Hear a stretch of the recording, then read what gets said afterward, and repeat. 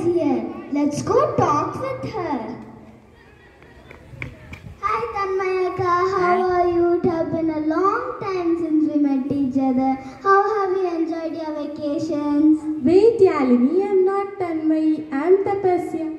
Oh, I got confused. I thought you are Tanmayaka because you did not wear your specs. I'm extremely sorry. It's okay, Yalini. Come, let's talk to Tanmayi. She's busy doing her math homework. Okay. Hi Tanmayaka, how are you? Hi, Yalini. I'm fine. What about you? Even I am fine. Have you finished your maths homework? Not yet, Yalini. Still have to solve 2 examples of equivalent fraction. Oh, that topic is so hard to understand. No, Yalini, it's easy. We use equivalent fraction while expressing things in our day-to-day life when we are saying someone how much we eat or how much work we did. Whatever it is, what you both ate at the morning breakfast? Yummy and tasty pizzas. My favorite. Look, Yalini, I ate 4 by 8 of pizza. I ate 2 by 4 of the pizza. Now tell me, Yalini, who ate more pizzas? And it's of course me who ate more. No, I ate more pizza.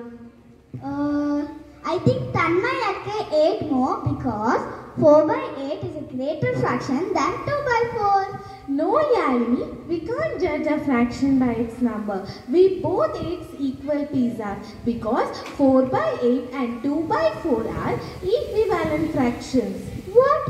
How can 4 by 2 and 2 by 8 can be equivalent fractions?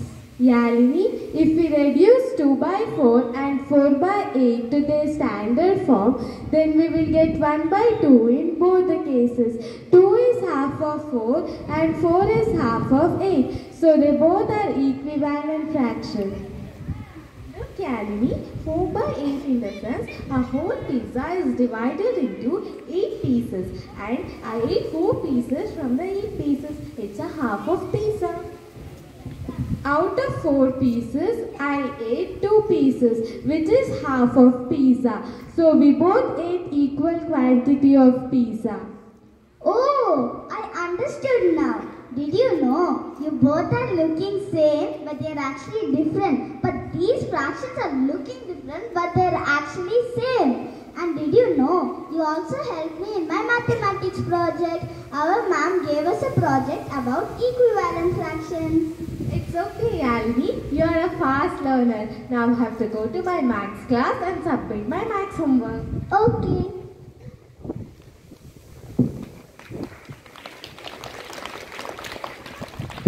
Equivalent fractions are 2 or more fractions which are equal though they are having different numerators and denominators. Equivalent fractions represent the same portion of the whole.